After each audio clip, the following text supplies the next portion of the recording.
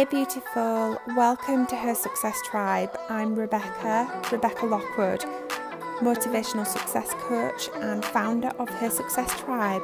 I'm so happy that you found us over here. Today is packed full of inspiration and motivation just for you, so enjoy. If you love this, then head over to hersuccesstribe.com to get the latest videos and motivation straight to your inbox. Enjoy. Hi Rachel. So welcome Rachel to the podcast. Woo! Thank you for having me. So Rachel is the founder of MyRoo. So I'll let you, Rachel, take over and explain what MyRoo is and what you do. Yeah, so MyRoo Skincare is an organic, natural skincare company. But all our products are formulated with sensitive and allergic skin in mind. So we're free from all known synthetic irritants like parabens, sodium lauryl sulfate, that sort of thing. We're gluten-free, nut-free, dairy-free, and we offer a fragrance-free version of every single product as well. So MyRoo is really sort of part of my journey. I'm a multiple allergy sufferer myself, so I really understand what my customers are going through and love chatting to them about the problems and the challenges that they face living with allergies and sensitive skin. So yeah, that's it in a nutshell. And maybe I shouldn't say nutshell. Non-allergic shell. Yeah, and the product is absolutely amazing. I use the product myself, which thank you. I absolutely love, really do. And we met on the Entrepreneurial Spark program, didn't we? We did. Which is a business scale, a business growth accelerator, isn't it? That's right. Scaling your business and growing your business. Yeah. So that journey in itself was amazing, and the growth that a lot of the businesses went through, including yourself, was so amazing to stand back and watch. I know that you were someone who really stood out on that program, and thank you. Honestly, you really did. And I mean, you've won so many awards, and talk to us a little bit about that. Yeah, that entrepreneurial spark has been a really big part of my journey. So I actually started my journey in skincare about 8 years ago. So I had 2 little girls. I come from a corporate background. I worked in financial services, had a successful career, and then quite a typical story. I think my family came along. My 2 girls are close in age, and sort of wanted a bit more. I had a long commute. I didn't want to be commuting 3 hours a day as well as working and that sort of thing. So I was looking for something else. Around that time, the financial crash happened, and so I got the chance to take redundancy. So I took redundancy, and Freya was born with childhood eczema. So I started mixing up some things at the kitchen table and making bits and pieces for her. And then I realised they were really lovely for my sensitive skin, and it went from there really. So I ran MyRoo as a natural skincare company and a lifestyle business around my young family for 4 or 5 years. And I consulted during that time. I worked with other brands. I worked for a cosmetic pharmacist as well, and really enjoyed it. But I wanted the products to be what it was about. I didn't want to be a consultant. I wanted to get these products into the hands of people who I knew they would benefit. And around that same sort of time, about 3 years ago, I developed a nut allergy overnight on top of my other allergies and sensitivities. And that was the light bulb moment for actually, that's what MyRoo really could be. That's how I can really make a difference for people, by taking these products and making them cleaner than clean. Nothing in there that might irritate or cause problem skin an issue. And so that was the idea, and it was brilliant. And then I didn't know really, but at the time I was suffering from imposter syndrome. I didn't realize that until much later. So what I did with this brilliant idea that I'd had was put it neatly in a little box and held the little box and did nothing with it, and then gave myself a hard time for not doing anything with the idea. And it was this sort of vicious circle really. And I think because I'd been out of the workplace working for myself for a long time, I didn't have a boss giving me a kick up the backside telling me to get on with it or anything. So there, this wonderful little idea sat, and the little voice inside my head said, "That's a brilliant idea, but you can't do it." So it stayed in its box. And then I ended up on the Entrepreneurial Spark program. I'd actually looked at it, looked at the program, and again doubted whether I was capable of doing it, whether it was right for me. And I was put forward by a friend to apply, and it felt like all the stars aligning, or the fates, or whatever you believe in, like it was meant to be. And so I applied for the program and ended up on it. And it was amazing, absolutely transformative. And it was collaborating with people like yourselves, all the other entrepreneurs that were on that program, that really encouraged you and brought you out of your shell. And it was a real turning point for me starting that program. A bit of the old me from my old work life started to come through again. A bit of the confidence started to come back. And you're right, I won some awards, but I had to have the confidence to enter those awards in the first place. And I just decided I was going to start saying yes to things rather than hiding and saying no. We'll just say yes, and we'll see what happens, and we'll work it out as we go. And it was transformative. Saying yes is a really positive thing. Yeah. And so, yeah, we started entering awards. I won awards for the products. I personally won awards, which was amazing. One of the highlights was at the start of this year, I got a Northern Power Woman shortlisting, which was phenomenal. Amazing. And do you know what as well, though, Rachel? That it doesn't amaze me that you were shortlisted for it, because seeing, you know, the things that you do and how determined and you know how much you do, honestly, you so deserve it. Thank you, that's really nice. I didn't quite believe it. It's amazing. What a night. That's a lovely one to win. And so gradually over time my confidence has come back. You still have your wobbles, don't you? And you still have, what am I doing, and I can't do this and I can't do that. But those sort of external accolades helped reassure me that I wasn't making it up, that I did have something here and I could do it. And we've gone from strength to strength. So we relaunched with the allergy-friendly proposition about 18 months ago. So basically the old MyRoo disappeared. The only thing that stayed was the name, which is Roo is my nickname. So it was quite important to me that the name stayed. But we reformulated, we repackaged, we rebranded, we redid the website. I mean, everything back to basics, and redid it all.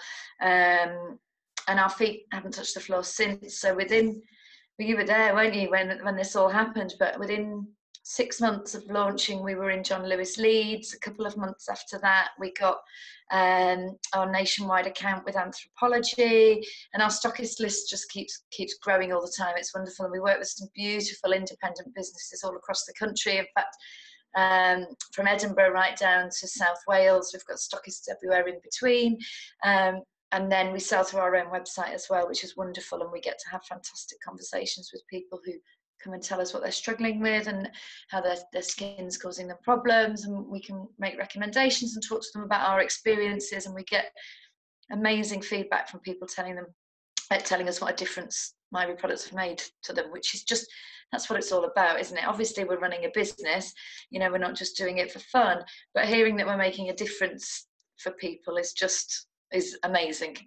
Yeah, that's the kind of, I completely get that. Like when you realise the impacts that you're having, you know, that's really what it comes down to, the emotional drivers. Yes. That keep you going when it does get hard. Absolutely. What's that? I know you quite like your inspirational quotes. It's the one about if you follow your passion and the money will come. Is that it? Yes. Yeah. If you do what you enjoy, yeah. That's it. And I think that's so true, because if you just love it, you've got the energy, haven't you? And that comes across to people. And I mean, people keep talking about authenticity as a key marketing term at the moment. It's a buzzword, isn't it? Very much. Yeah, it is. But calling it a marketing term to me seems slightly odd, because if you try to be authentic, you're not, are you? You can't try to be authentic. You either are or you're not. And I think that authenticity comes from doing something that you know inside out, that you understand, that you're passionate about. And big brands would love a slice of that authenticity pie, but they haven't got it. It's us indie brands and us, you know, small businesses and mums getting businesses off the ground and that sort of thing, that's so passionate about what they're doing. Because let's face it, it's really hard, isn't it? It's not an easy gig, and people see from the outside in and they think, you know, it looks great and it looks fun, and they see the successes and they don't see the sleepless nights and the worries about paying the bills and all the other bits that go with it. And so you've got to have that passion to keep you going, I think, through the Yeah, the roller coaster ride. completely.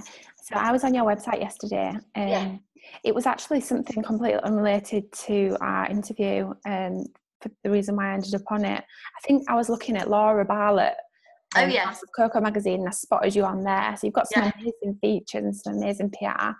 And so I just had a sneak peek look through. And the thing that stuck out to me was that you are there, like, you personally, you're in your videos, you're talking to people about the brand. Yeah. And that's really amazing to see, and definitely authentic. Yes. Because you talk about Good. you and your journey and your story, so it definitely shines through in everything that you do. So for the people who are listening then, the Entrepreneurial Spark Programme, just to clarify, it's a growth accelerator that's run by the NatWest and the Royal Bank of Scotland. Yes. To cover the full UK, mostly now, don't they? I think they've got Yeah, they do. Yeah. Yeah. Yeah, they do. They're in Northern Ireland, Scotland, Wales, and I think all the way up through England. Yeah. Yeah. So I always recommend people go check them out. And Me too. So coming back to this imposter syndrome then, oh my gosh. So that's also something that held me back for so long in my business. Yeah. And it's so frustrating. And that is completely the reason why I do what I do and bring this community together, for people to realise that it's quite normal for that to show up and for that to come up. And that it is possible to push through it and acknowledge that it's not, even Tony Robbins says that it's the mind. Like, the mind is built to think that way, and it'll come up, but it's not necessarily your mind. Yes. And you can, I always say, yes, you can. Like, you can do whatever you want. I can see it behind you on your light box. I should have turned that on, shouldn't I? Yeah, absolutely. Have you read The Chimp Paradox? Do you know what? I didn't get into it, but I have got the book. Yeah, it's in simple terms, it's that little, the devil on your shoulder, or that little nagging voice. The book goes into sort of the biology of it, which I found quite interesting. But it is just that little nagging voice. You can't do that. And actually, it's almost a safety mechanism, isn't it? Because there is risk to putting yourself out there. But actually, you've just got to look at what the risk is. And the risk is, it doesn't quite work out, and you learn from that and you move on, and you know how to do better next time. So you've just got to look at the size of the risk for putting yourself out there, and recognize that it's worth taking a few scary steps, because the potential rewards are huge. And not let that little nagging voice get the better of you, really. I think it's widely recognised that women do suffer from it more than men. I know men do as well, but I think a lot of women suffer from it, especially a lot of women I meet who've taken time out of the workplace to have their families. And I think that changes you. Of course, it's going to change. And your sense of identity and who you are, I think, shifts when you're at home with children. And it's not better or worse, it's just different. And it's getting used to that new, different you. But I look back on my journey, and I wouldn't be where, all the things that have happened and changed me as I go along have all led to where I am now. So things do happen for a reason. And that yes, you can, and that starting to say yes is just a really good place to start. Next time someone asks you to do something you think, I can't do that, just say yes, and then work out how to do it afterwards. Yeah. Did Steve Jobs say, was it Steve Jobs or the guy from Amazon? Someone said that, didn't they? And it's quite well recognised that. Yeah, just that amazing things happen. That's right, yeah. And amazing things happen outside your comfort zone, which is so true. And actually, I mean, you witnessed a lot of my pitching journey. Part of the Entrepreneurial Spark thing is teaching you to get comfortable with pitching, and we pitch all the time, don't we? 60-second pitching all the time when you're on the program. And it's funny because when I was in corporate land, I would quite happily stand up and present to a room full of people. It didn't really cause me, get a bit of butterflies, but not to the level that this did.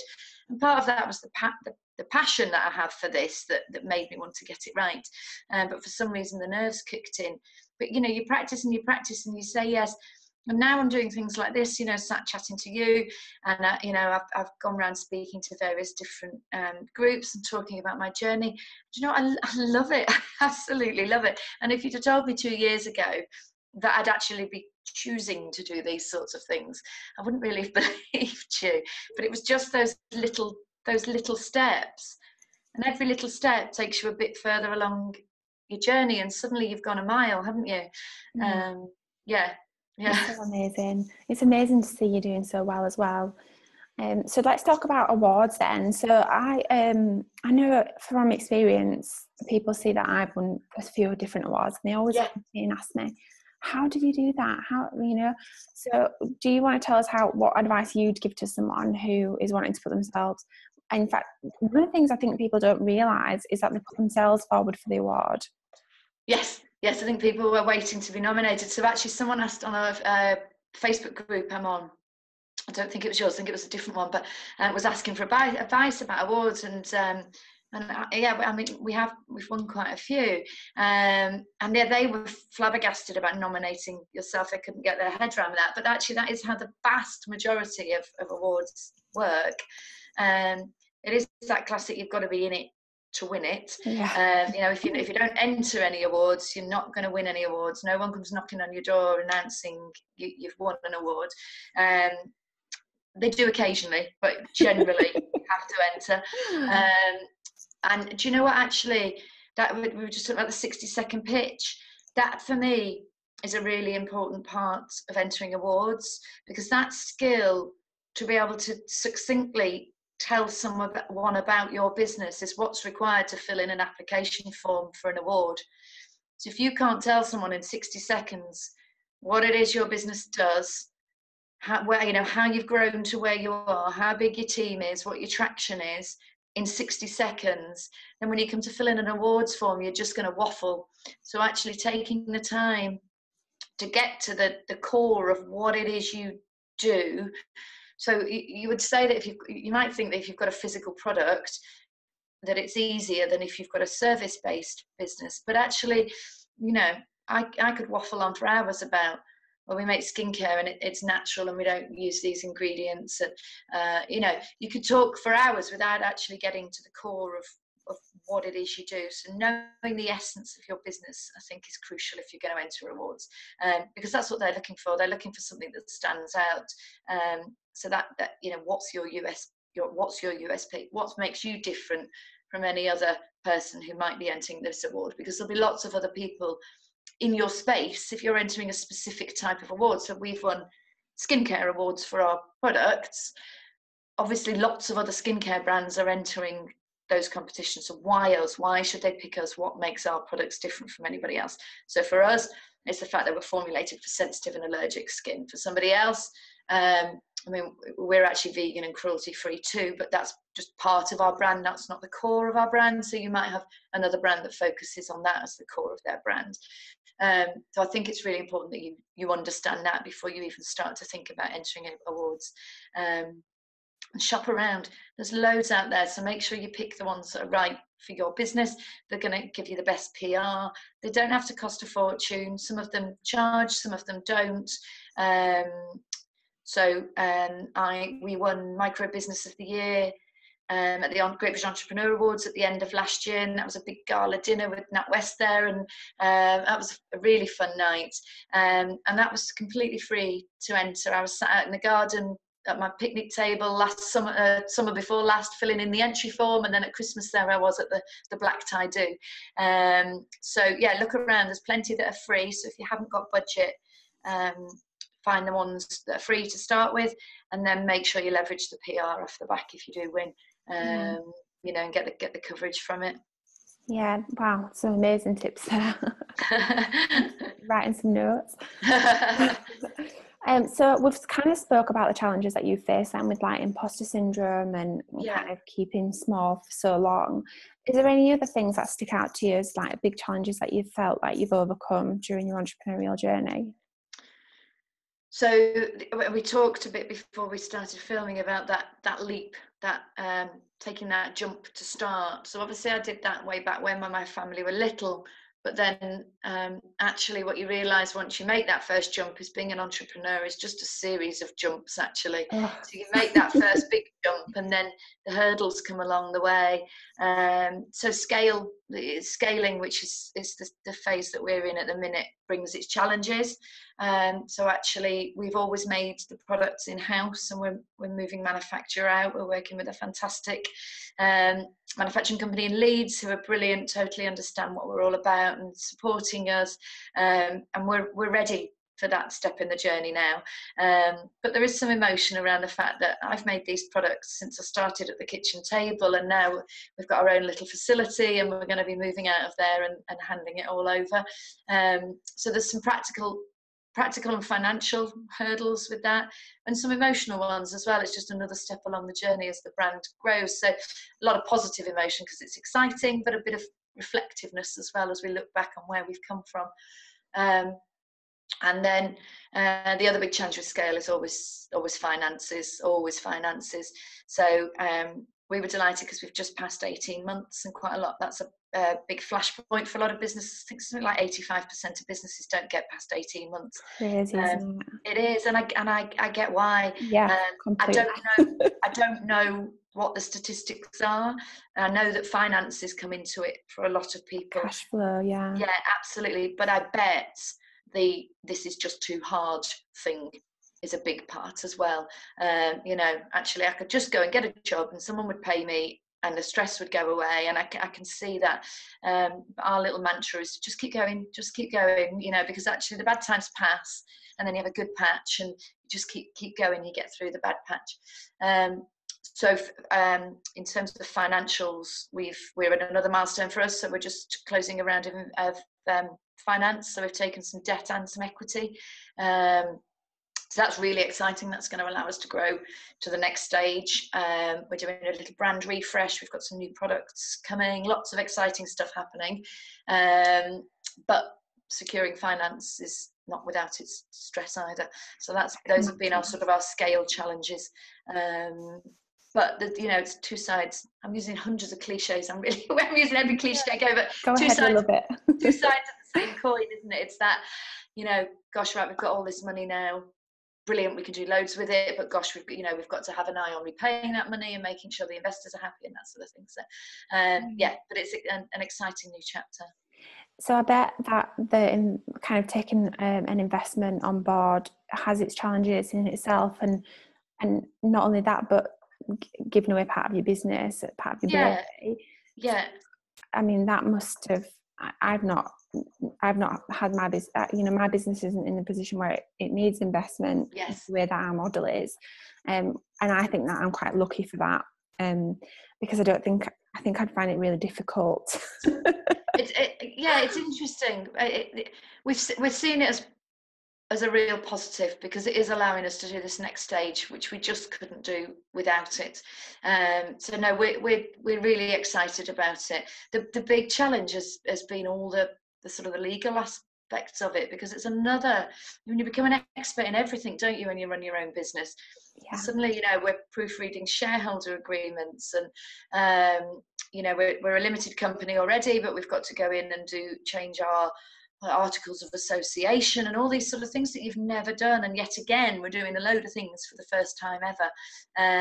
So it's great, you learn as you go, and we're just a core team of 2 in the business, but we've got a great team of people who support us. So we've got an FD who works with us on a freelance basis, and he's been a great support. And we're still in contact with some people from Sparks. They've been offering us some legal support as well. So lots and lots of support out there, and it's just going through that next phase, really. That's amazing, because I remember when you set up your do you call it your studio space? Yes.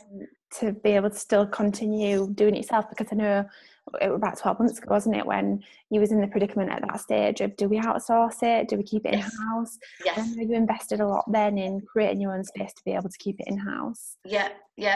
We looked at premises, and we were sort of contemplating building our own factory effectively, but the money that would have been required to do that was vast sums of money, and would have, if it would have sucked up any investment that we took, and we would have had a lovely unit then, but no money for increased marketing or branding or anything like that, which is actually what we need to do. And I think you have to recognise as a small business owner where your areas of expertise are, and our strengths as sales, marketing, online, that sort of thing. We're not expert manufacturers. And these people are. That's all they do. That's their business. So they know this far better than we do, and they have capabilities that we don't. So we're going to be able to offer different sorts of packaging and different travel sizes and all that sort of thing that we couldn't do. So yeah, I think recognizing when to bring in the experts is a real skill as an entrepreneur. Yeah, definitely. And there's a temptation, isn't there, just to you want to put your eyes mine. It's like not let anybody in. Yeah, I know when. So my husband joined me in the business just over a year ago, and he hadn't been working with me very long, and he said, "You are going to have to give me something." Because I was sort of, oh no, I'd like to keep that. I still want to do that stuff. We work really well together now. It was just a step along the journey, but it had always just been me, so I'd never had anybody to hand stuff off to. Yes. But you're not going to grow unless you get help. Yeah, definitely. Outsource is definitely one of my what's the word? It's definitely not a strong point. It's really difficult, I find. So give us some tips then, because I know I keep saying to my husband, "Oh, can you help me with something?" And he's like, yeah, but then I never actually give him anything to help me with. So what? Oh gosh, it's hard.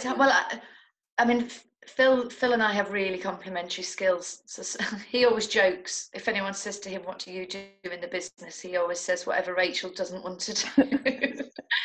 So we're lucky that we've got completely complementary skill set. So actually we're both from a marketing background, but Phil's really numerate. He's really good with numbers. He's very logical.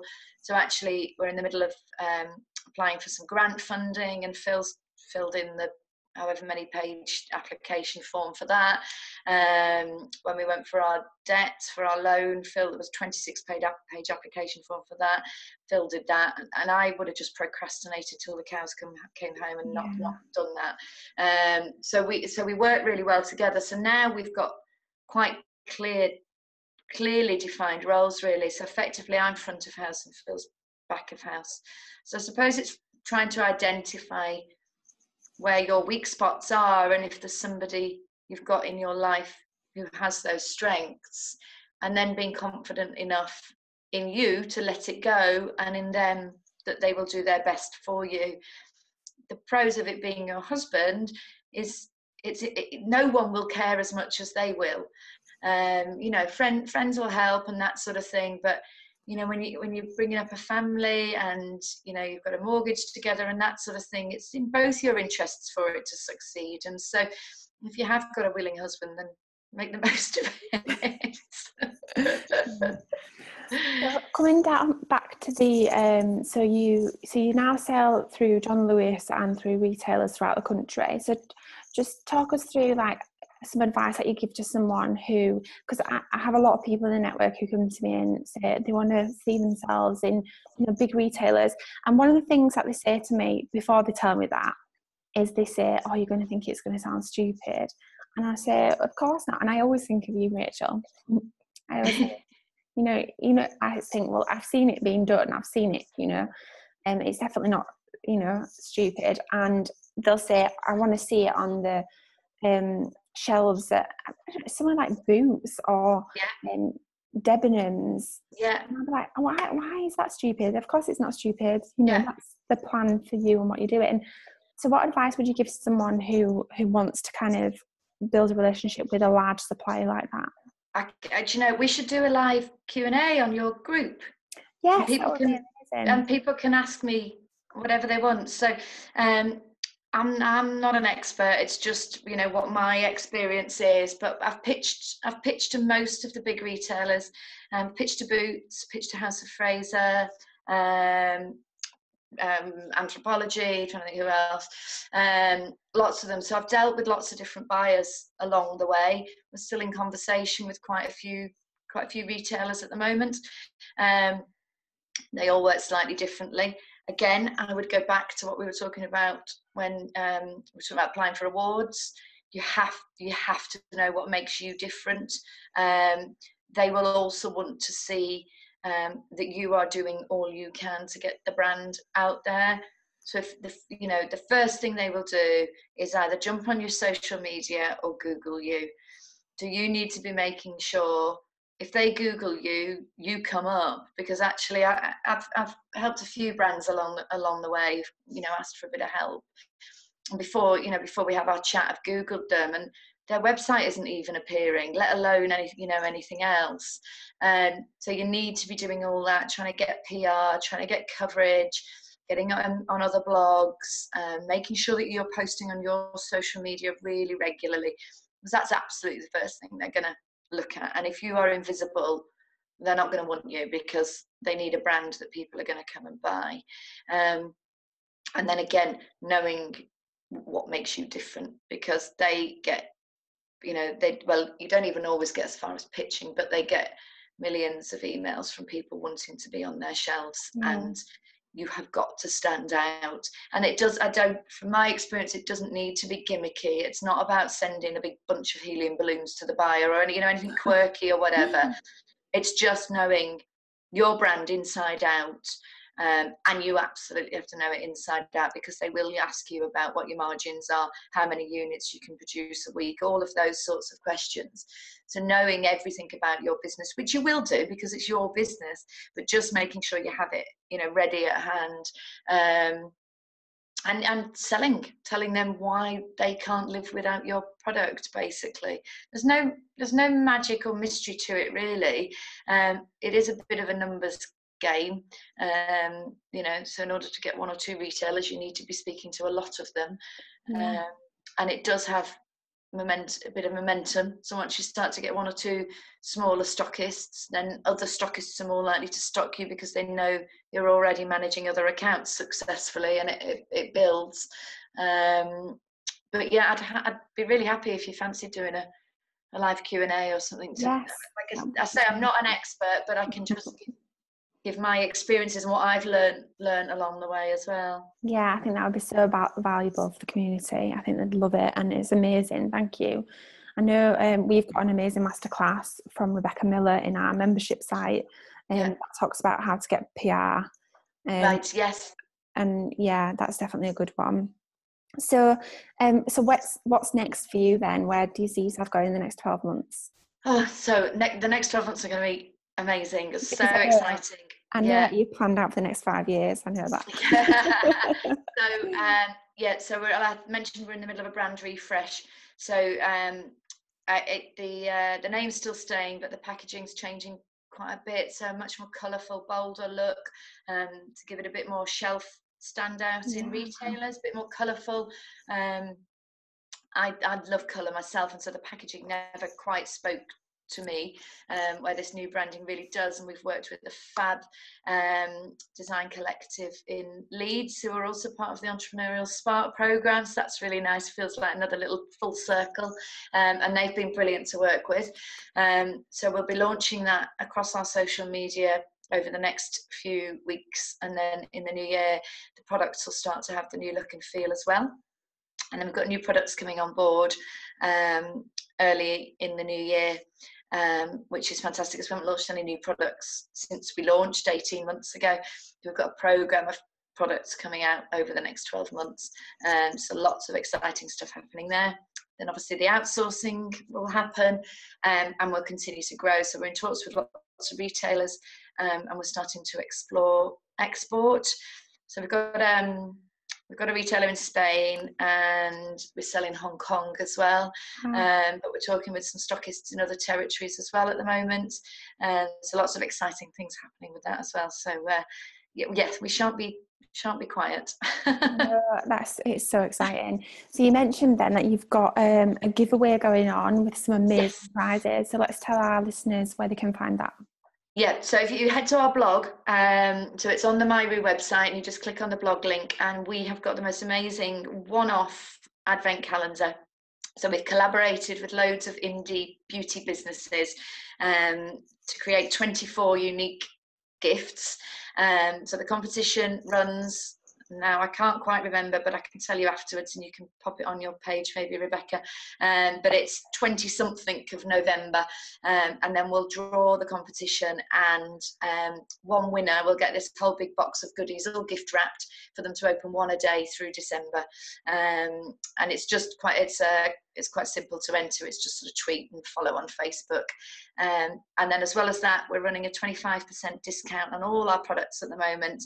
We're clearing out all the old branded stock and bringing in the new. So we thought while it was Christmas, we'd offer a bit of a discount. So if you use the discount code ADVENT25, then you'll get 25% off everything on the site.